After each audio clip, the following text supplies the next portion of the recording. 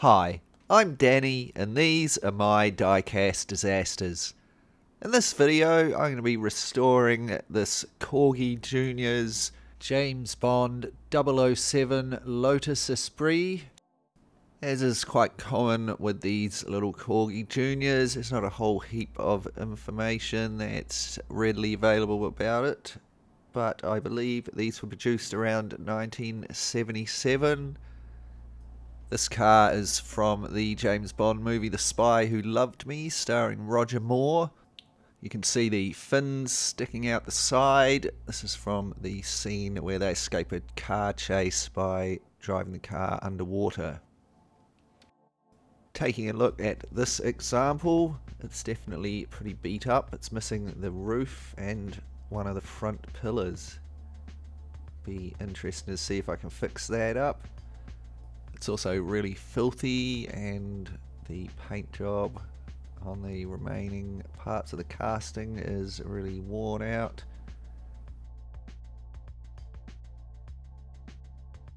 The rear window is also quite damaged.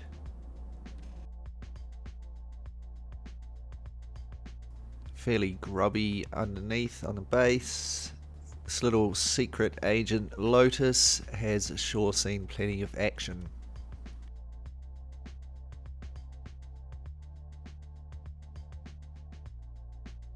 So I'll begin by taking the car apart. There's 3 rivets holding it together.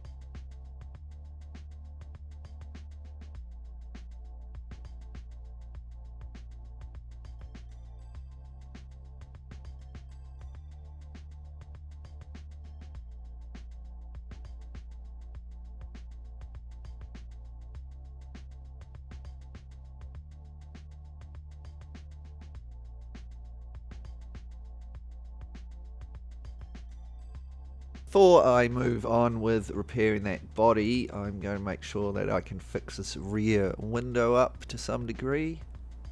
You can see it's fairly cracked and this little piece is just hanging in there.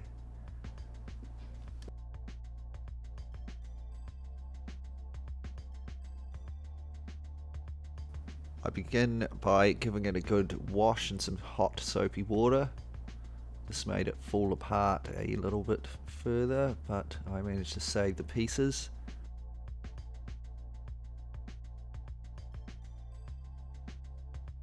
I'm going to use a little bit of super glue to hold the pieces in place. I also glue the cracks back together.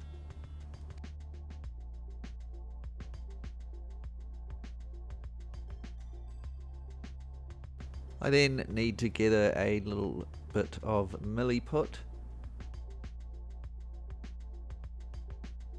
I use this to fill up the cracks and build it up a little bit.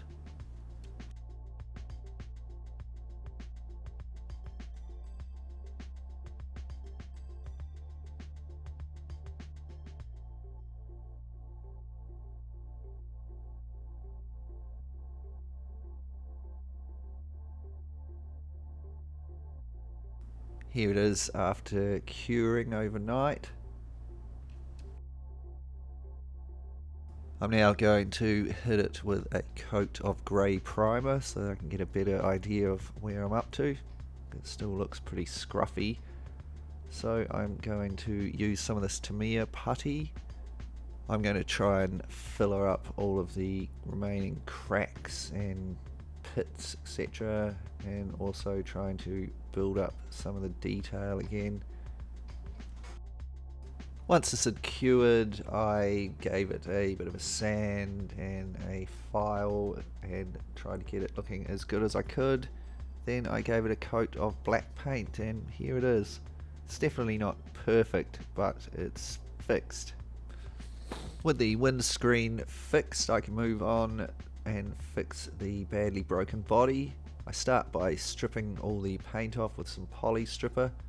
The remaining front pillar broke off, but I managed not to lose it down the plug hole. The casting is fairly thin. Corgi not exactly wasting the die cast metal here, so it's no wonder that it's broken over time. I use a wire brush on my rotary tool to give it a clean up, removing any remaining scraps of paint and oxidation off of the casting. Once this was cleaned up, I cut out some pieces of thin styrene board. I'm going to use this to build up the missing parts of the car, the roof and that missing front pillar. Here you can see I've glued the replacement parts in place with some Starbond super glue. This stuff sets super hard. I've sort of built up the joins with it. I'm now going to build it all up with some Tamiya putty.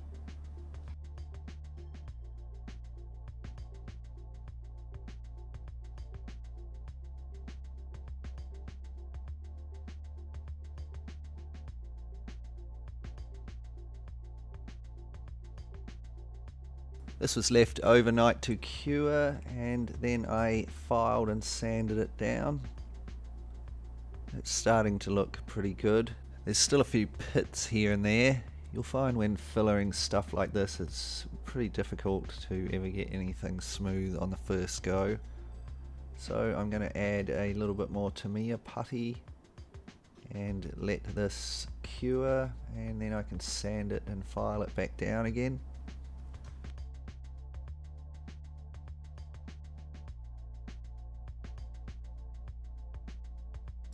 Here it is, it's starting to look a lot smoother. Next I'm going to give it a thick coat of grey primer, but I don't want to put primer all over the whole car and start covering up the details, so I mask off everywhere except for the fixes. Here it is after two really thick coats of primer that I've let dry for quite a while. I can now take off my masking and give it a final sanding down.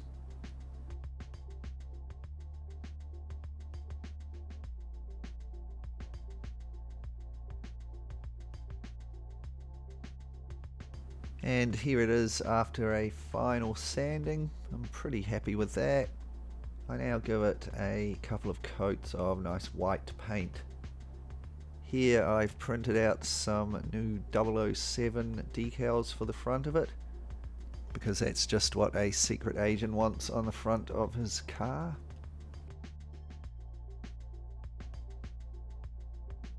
Those of you with eagle eyes out there will note that the original had a sticker and it was a bit larger. Personally I think it looks nicer like this. This was given a coat of gloss clear and I moved on to doing the base.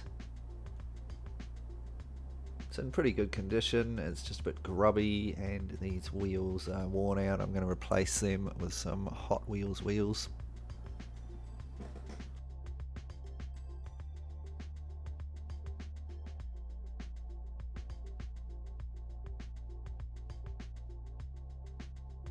Here it is after a wash, and I just gave it a coat of black paint.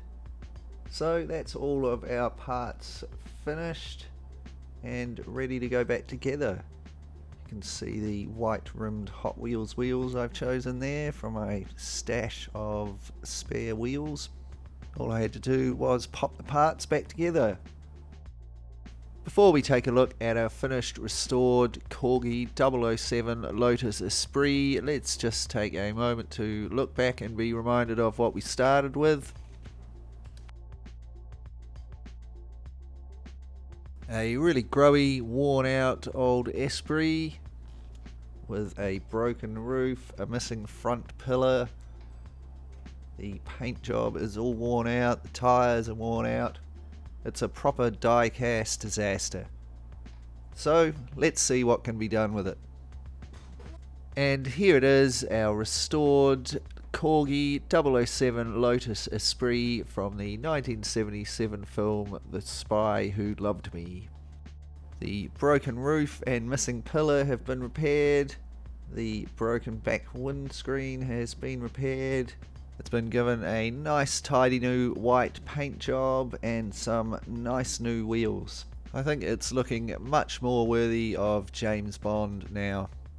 Now I'd like to welcome all of my new subscribers and say a huge thanks to everyone for the awesome comments and likes on my videos. And as usual, an extra special thanks to my awesome Patreon supporters. Check out the link in the description below if you'd like to help support the channel. Thanks heaps for watching. If you enjoyed this video, please like, share and subscribe.